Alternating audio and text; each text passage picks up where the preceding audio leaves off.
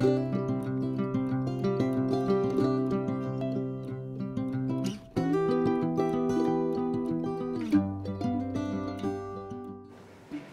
evening, boys and girls. Today we're going to read Click, Clack, Moo, Cows That Type. Farmer Brown has a problem. His cows like to type. All day long he hears click, clack, moo. Click, clack, moo. Clickety, clack, moo. At first he couldn't believe his ears. Cows that type? Impossible. Click, clack, moo. Click, clack, moo. Clickety, clack, moo. Then he couldn't believe his eyes. Dear Farmer Brown, the barn is very cold at night. We'd like some electric blankets. Sincerely, the cows. It was bad enough the cows had found the old typewriter in the barn. Now they wanted electric blankets. No way, said Farmer Brown. No electric blankets. So the cows went on strike. They left a note on the barn door. Sorry, we're closed. No milk today.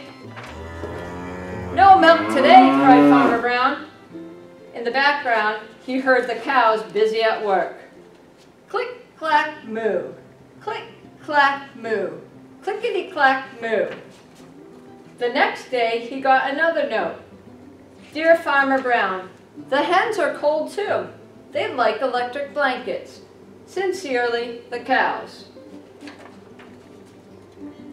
The cows were growing impatient with the farmer. They left a new note on the barn door. Closed. No milk, no eggs. No eggs, cried Farmer Brown. In the background, he heard them. Click, clack, moo. Click, clack, moo. Clickety, clack, moo. Cows that type? Hens on strike? Who ever heard of such a thing? Now, how can I run a farm with no milk and no eggs? Farmer Brown was furious. Farmer Brown got out his own typewriter. Dear cows and hens, there will be no electric blankets. You are cows and hens. I demand milk and eggs. Sincerely, Farmer Brown. Duck was a neutral party, so he brought the ultimatum to the cows.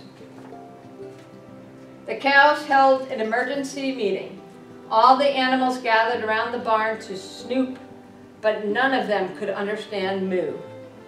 All night long, Farmer Brown waited for an answer. Duck knocked on the door early the next morning. He handed Farmer Brown a note. Dear Farmer Brown, we will exchange our typewriter for electric blankets. Leave them outside the barn door, and we will send Duck over with the typewriter. Sincerely, the cows. Farmer Brown decided this was a good idea.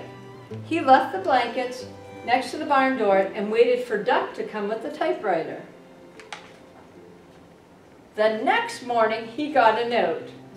Dear Farmer Brown, the pond is quite boring. We'd like a diving board. Sincerely, the ducks. Click, clack, quack. Click, clack, quack.